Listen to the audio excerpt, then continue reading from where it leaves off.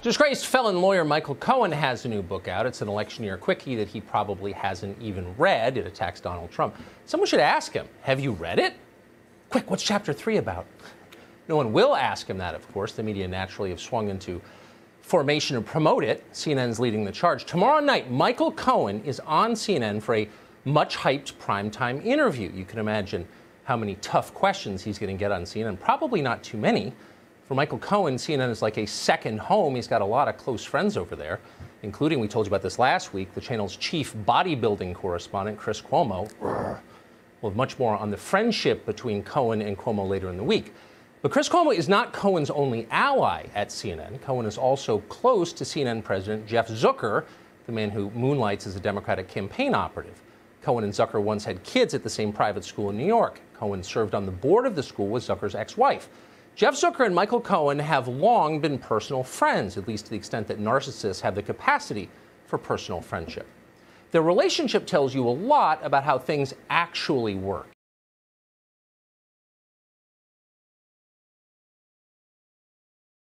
in media and in politics. Case in point, on March 10th, 2016, that was the day of the final Republican primary debate, Cohen called Jeff Zucker on his cell phone. CNN was hosting the debate that night in Miami, and Cohen, who was working for Donald Trump at the time, wanted to check in about it. Well, Zucker almost immediately started bragging about himself, as he is wont to do.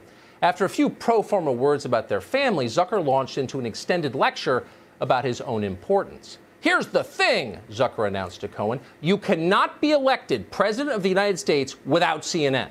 Fox and MSNBC are irrelevant in electing a general election candidate. If you want to run the country, in other words, Jeff Zucker said, you've got to sniff my throne. It's not that CNN needs the help, he explained. Quote, we're killing it. We're doing great. But Donald Trump badly needs CNN. Quote, you guys have had great instincts, great guts, great understanding of everything, but you're missing the boat on how it works going forward.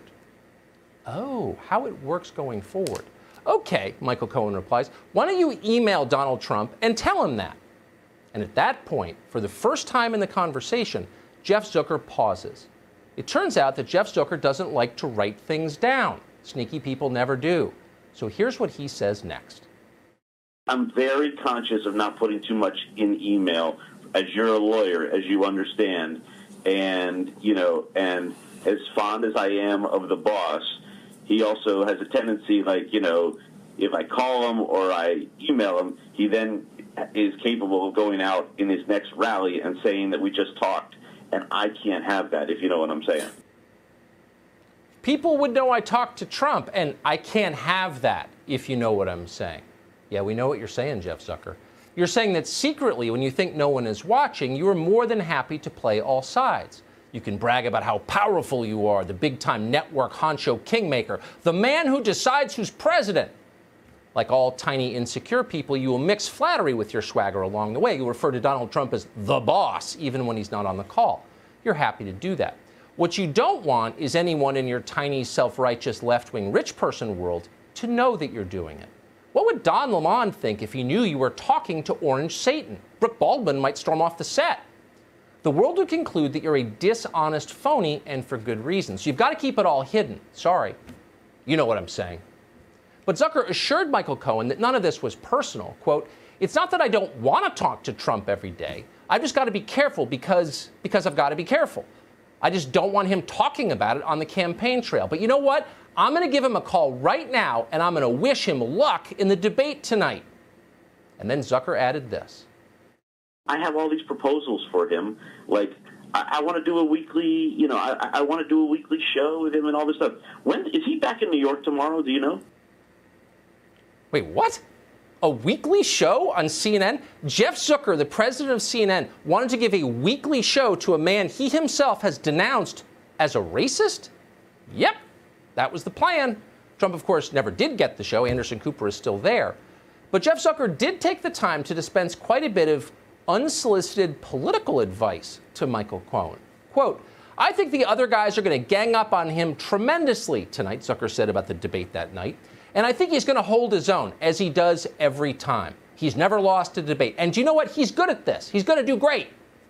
Cohen didn't seem convinced by this. Cohen was worried about attacks from the other Republicans on the stage. But Zucker reassured him that Trump would prevail. And then Jeff Zucker offered this surprisingly detailed political advice. Listen. How many times do you think Cruz is going to call him a con man tonight? No, Rubio. Rubio. How many times do you think he's... A lot. A lot. I say 100. So you know what you should do is who's ever around him today should just be calling him a con man all day so that he's used to it. So that when he hears it from Rubio, it doesn't matter. Hey con man, hey con man, hey con man, hey con man, hey con man. Yeah, great. You want to get so like, you know. Yeah, you want to get smacked in the head? They think that he thinks that's his name, you know? Hey con man, hey con man, hey con man, says the con man. There it is. That's how it really works.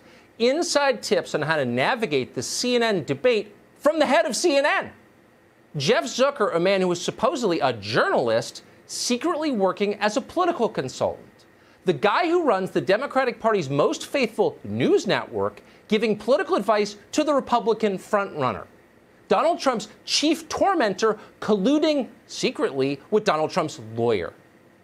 It's all bewildering, but that's what it's really like. That's the real Jeff Zucker, a man who believes in nothing, a man whose only goal is proximity to power no matter who wields it. No wonder he's friends with Michael Cohen. Well, we'll have more tomorrow, including tape that will explain how do those CNN interviews come about. Some of them seem coached. Some of them seem like the guest knows what the host is going to ask. Turns out, because that's really what happens. They're coached, and we'll prove it tomorrow night. Here's a sample. I think the way this conversation goes is almost exactly the way we're having it right now, which is where I say, this looks shady. And you say, yeah, it looks shady to you because you're coming with a specific intention, but I'm telling you, here's why I did it.